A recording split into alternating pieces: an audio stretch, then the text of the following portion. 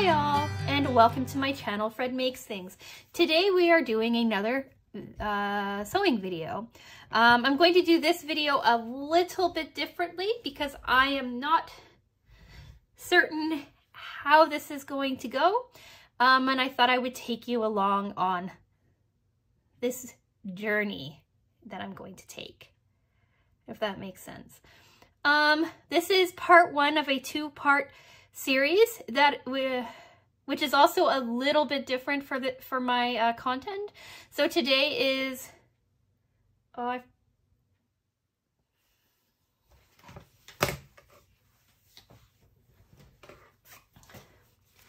today is Wednesday, March 30th. And we're talking about the first half of the project. Then I'm going to be posting on Monday, April 4th, the second half of this project, because the first half requires sewing and the second half is more crafting. So yeah, we're gonna play around with that a little bit.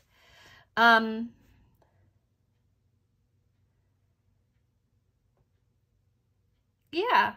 All right. So, if you have seen my Buy Nothing Project video explaining what the Buy Nothing Project is, you might have seen this book before.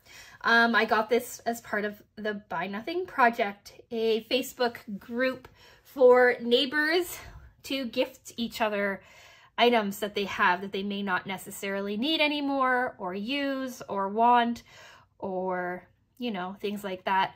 You can check out that video if you like. I'll leave it as a card here and on the end screen for you. But yeah, so this book is full of interesting patterns or things that one can make. I went through, marked a couple of things that I like, but today we are going to be looking at this guy here. I put my measuring tape in so that I could reach the page easier. But this is called the Kanzashi clock. And basically it's a clock that has flower petals, right? It's a flower clock. Now, I'm not going to make a clock out of it. What I am going to do is make a whole bunch of flowers out of it using the petals that they show you in here. They show you on this page here, I don't know if you can see that here, how to make the petals, and then you would attach them to like a center section. So that's what I'm going to do. I'm going to make a whole bunch of petals to make a whole bunch of smaller flowers. I'm thinking the flowers are going to end up about this big, I hope.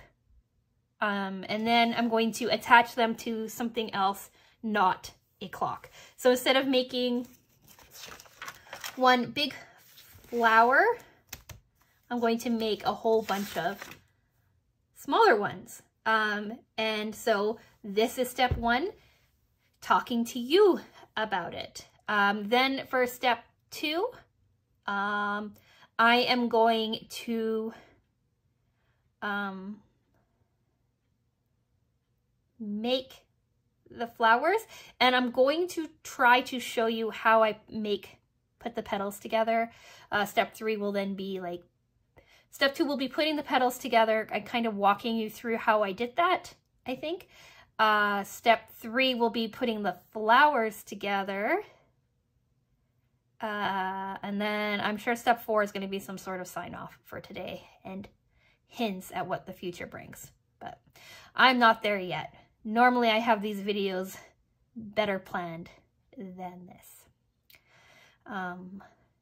Yeah, okay. I'm going to go for now, and I will be back in a little bit. Okay, so before I actually start working on this project, I thought I'd show you what I'm working with. Shocking, it's turquoise or teals. So I picked up these 2 charm packs at Joann, I want to say in October or something. They were on clearance for $3.47. This patterned one comes with 30 squares, and this solid one, some greens and stuff in it too, comes with 40 squares. So my initial plan is to do about 50 or about 10 flowers, each having 5 petals. So I plan on using 50 of these. But if I need more, or I want to vary up the sizes, I also have these. I have this scrap from my February revisit,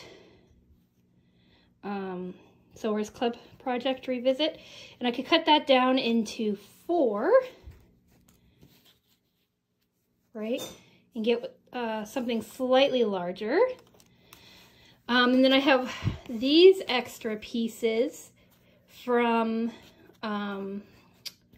my September pattern, alternate pattern toss cushion project, right? And then I also have this bundle of 4, right, which is part of this bundle, that I could cut up too if I need more fabric. But for now, I'm going to try to just focus on those 2. So now it's time to show you how to do the petals. So you take a square like this, right? These are the charm squares I just talked about. They are already cut so that they can't fray. But if you are cutting your own squares, you can either use pinking shears to keep them from fraying, or you can just do a zigzag stitch when you're stitching it.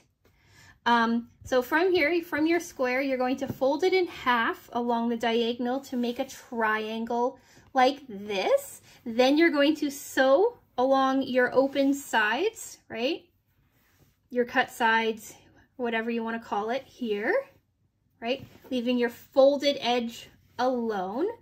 From there, you're going to have this shape here, right? You can see that it's all sewn along here, along the 2 edges. I left this edge loose. So you're going to take your triangle like this, right? You're going to fold your 2 corners into your middle corner. Or I don't know how to explain that, but you're going to pull both of your tips of your triangle up to your middle tip like this. They should match or be pretty close to matching. Right, so now you've made yourself a square. Okay, then you're going to fold your 2 folded edges in to each other to make a smaller triangle. So here's your original triangle, here's your smaller triangle, right? And then you're going to sew along the seam you already did before, leaving your 2 other sides empty. So just along the one side here, just to secure all of your layers. That is going to end up looking like this, right? So you see only your one side is sewn, this side is open. You can see inside all of your folds, right? And you have like a triangle. From this point, you're going to open up, right, the space here that you have your cone, turn it inside out like this, leaving the bottom section inside like this, right? You want to leave some so you have like a base of the petal, right? You still have your open cone on this side. And now you have these 3 folds on your top, right? So you have this here, here's your seam, your 3 folded pieces on this side, and the tip of your one side of your triangle inside. From there, you're just going to flatten it out and create a petal. So here's your top part of your petal. You can shape this any way you want to. I'm probably going to leave them a little rounder, a little flatter, like that. So here's the top side of your petal. Here's the interior, right, with your folded seam, right, your exterior seam. And now you can attach a bunch of different petals together to make a flower.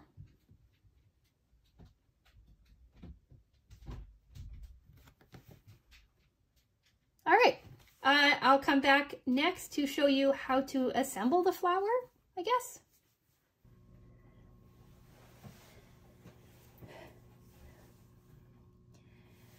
So last time we chatted, I was showing you how to arrange the little triangles, the little petals, right? So I've made all of the petal pieces, right? Here they are. They've all been coordinated into flower families, petal families. I've organized them so that I know which colors are going with which flowers, basically. And I've started hand stitching some of them. So this is what they are starting to look like. So we'll do this one here.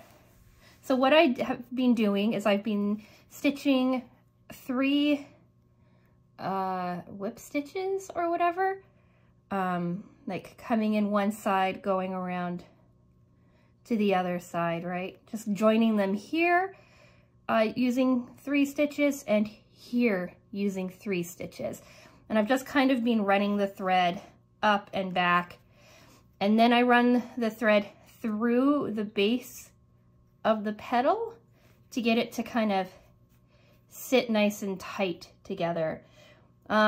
Depending on how close I'm paying attention, some of them are quite like a bit tighter than the others. This one's really loose, but I think it's because the thread for this one is stiff. Like the fabric for this one is stiff. So far I've hand stitched 5 of them, and I have 5 more to go.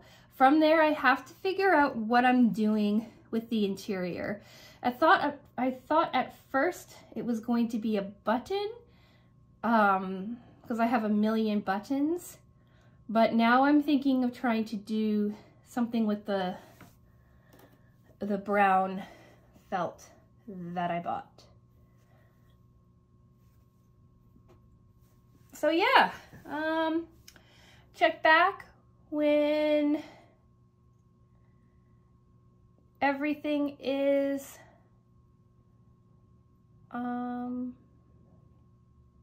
well, when all of the flowers are finished and when I figure out how I'm doing the interior.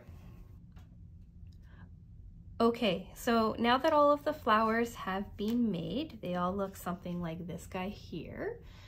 We're gonna show you, or I'm gonna talk about how I did this interior. At first I was going to use buttons, but I didn't really like how the buttons were looking, so I switched over to this. So what I did first was I took my brown felt, cut it widthwise, it looks like, into 1-inch strips. From there, I folded the 1-inch strips in half and sewed them across one side. Then from there, I did little tiny snips along it. And then I'm going to cut one length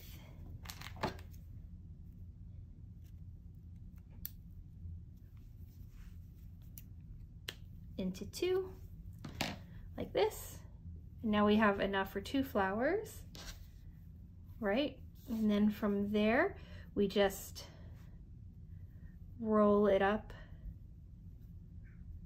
like this, keeping your bottom nice and flat.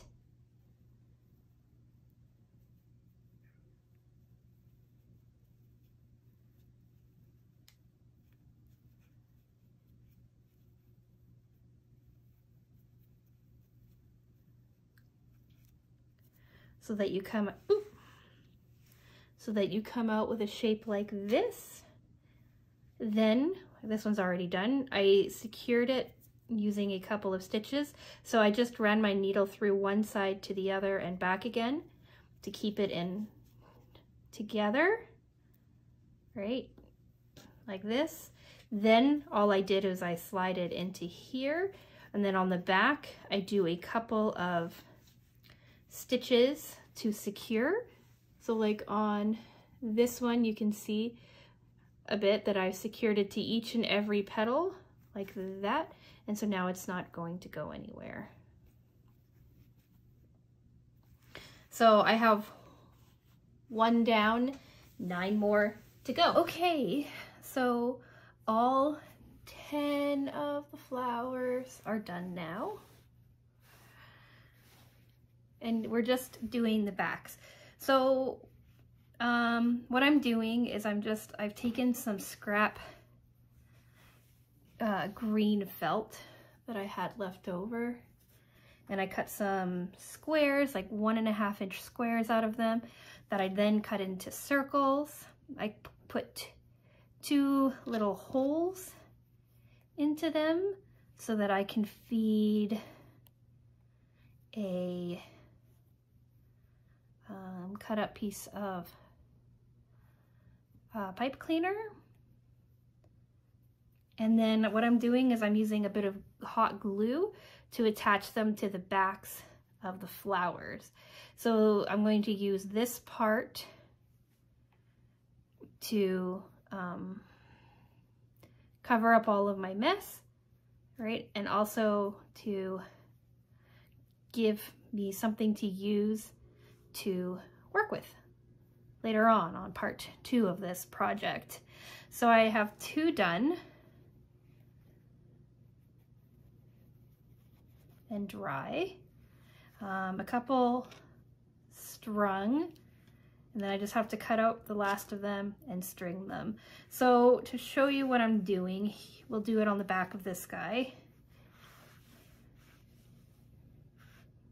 I flatten it out a little bit. I take my glue gun, put some glue down on each one. I have fabric glue somewhere, and that was originally how I was going to attach these, but I can't find the fabric glue. And then I go like this, push it down, trying not to burn myself. Burnt myself.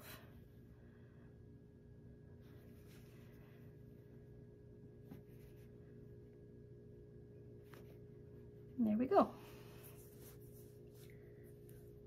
So then on the other side, once they've cooled,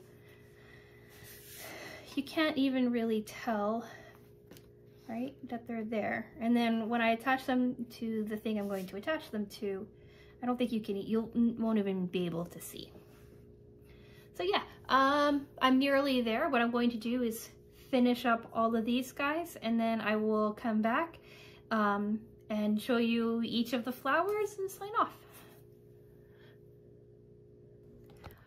Okay, so gluing them together didn't take me very long. So it's only like, I don't know, a half an hour or so from when I finished gluing them to now.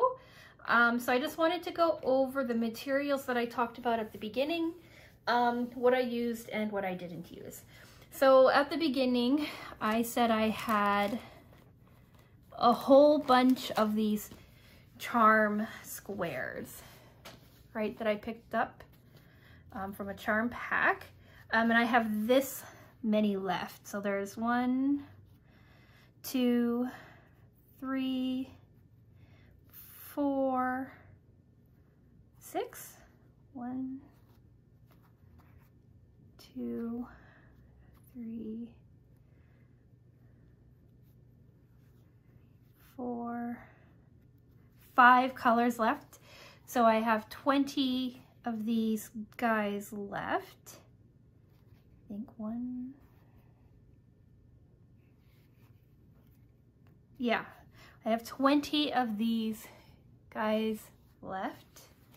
I didn't use anything that lent itself too close to green. So I have the greens left, basically. I didn't end up using any of the extra material I mentioned that I had. I didn't need to cut out any extra squares.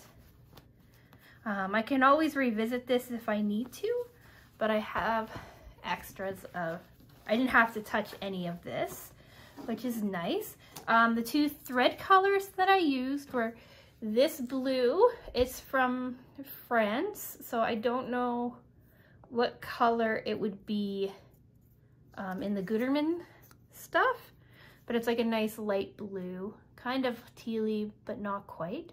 So I have some of this left. You can start to see the shape of the spool in it though. So yeah, hand stitching all of the 10 flowers together kind of made this go down really fast. And then I have this brown. This is left over from my bowl cozy things that I did in January. So I used these to attach, I used these to sew the brown interior section of the flowers and then to attach the flowers, or to attach that brown section to the flower. I used 3 1/3 of these green pipe cleaners. These are going to be used in Monday's project as well, so stay tuned for that. I used, I would say about half. Yeah, I used about half of this brown for the interior of the flowers. I didn't touch these 2 green pieces. These are going to be used again in Monday's video. And for the backings, I used some scrap of this green here that I've had for Lord knows how long. Sorry about the coloring. I'm in my dining room and I didn't go get my filming light. Yeah, so this brown was 42 cents or 45 cents or something like that. So I used like 20 cents of this, like a couple cents of these. I don't remember how much these pipe cleaners were. $5 of fabric maybe. And some thread. I'll do the math up and flash it up on the screen for you to let you know how many, like how much each one of these flowers cost me, and also roughly how much time they took. I can tell you now that the part of these that took the longest was the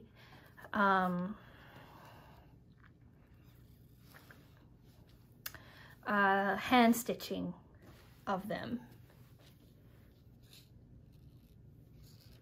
So now I'll show you what they all turned out looking like.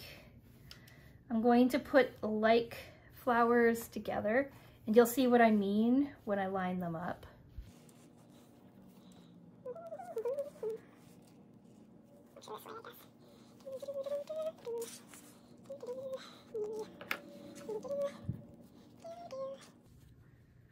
Okay, so how I ended up making these flowers, I may have said this already, I'm not sure.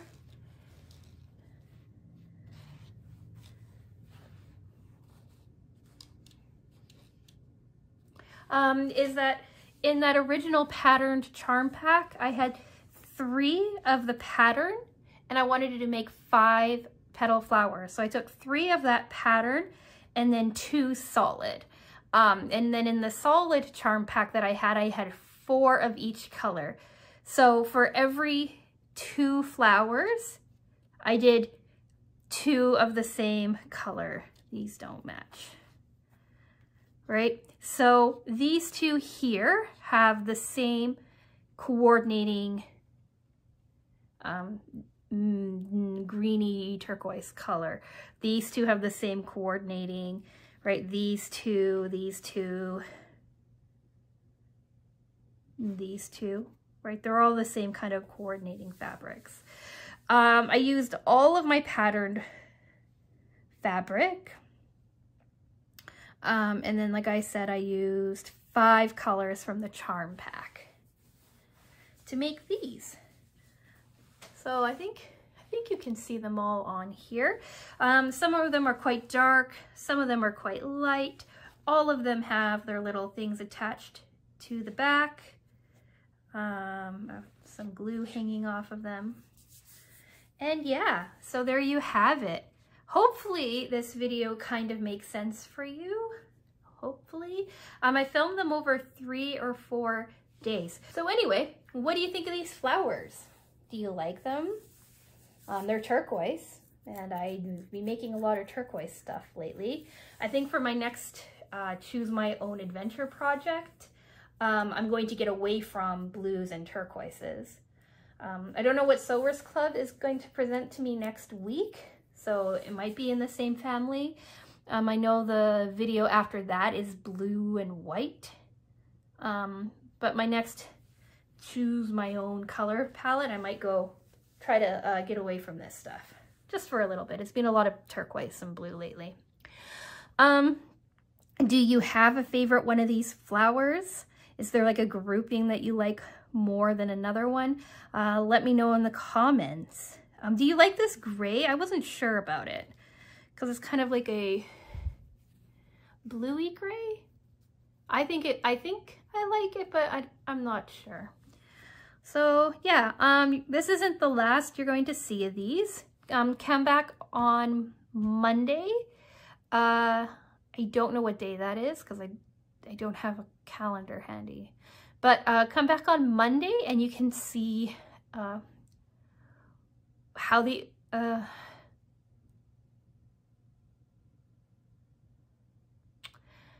and you can see what exactly it is I am going to make with them. Subscribe and then it'll just pop right up for you. Nice and easy. Like the video if you've made it this far, as always. Thank you so much for watching. And I will talk with you again soon. Bye.